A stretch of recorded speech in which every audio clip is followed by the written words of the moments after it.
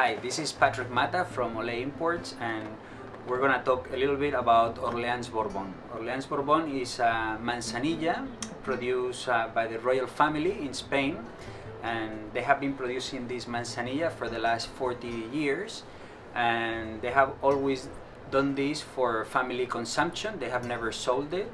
And last year, my business partner, who is a good friend of the royal family, was able to convince them to start commercializing their manzanilla. So it's a great, wonderful jewel of manzanilla produced in a little palace that is in the town of Sanlúcar de Barrameda, and it's quite a jewel because it's aged for 5 years under flor. Flor is the yeast that protects the wine from oxidizing, and this flor, this yeast, imparts flavor.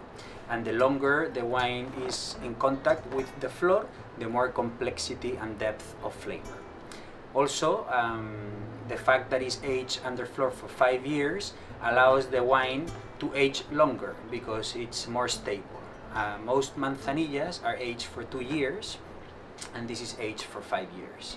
Also, very unique about this manzanilla, the fact that it's only 2,000 cases produced for the world.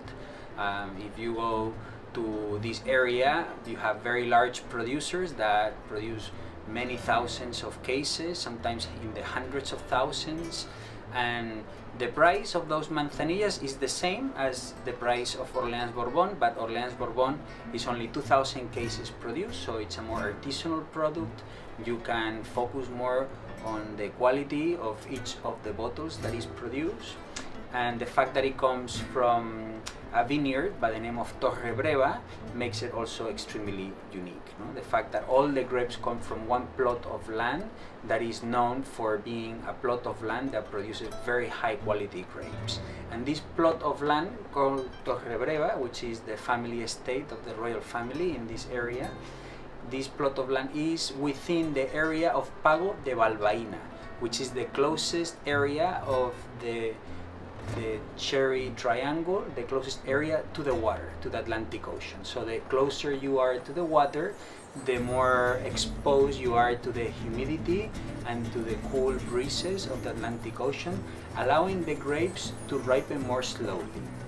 And because of that, the grapes are able to retain more acidity, and they can showcase a brighter expression. And the grapes that are grown in this area called Pago de Balbaina are always the best grapes to produce manzanilla or fino. Lastly, interesting to note that all the soils where this manzanilla is produced from this single vineyard called Torre Breva, all the soils here are albariza, which is the most important soil in the area of Jerez. You have different types of soil, but the most important type of soil that makes the best grapes in the area is this type of soil called albariza. And albariza is the soil that allows to absorb most amount of water, allowing the vineyards, the vines, to survive the very dry summers. So the albariza soil is like a sponge that is able to absorb a lot of water during the winter, and during summertime, when it's extremely dry, the vines that are planted in this type of soil are able to survive and provide enough nourishment to those grapes to fully ripen.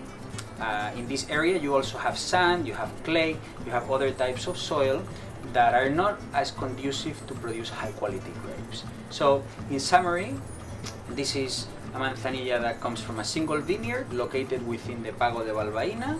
The soil here is albariza, is aged for 5 years, which is very rare in manzanilla, and it's only 2,000 cases produced for the world, and very artisanal. And it's a manzanilla that has been produced by the royal family for the last 40 years, and now finally, the first time last year, they started commercializing. So extremely unique beverage that is also very versatile with food.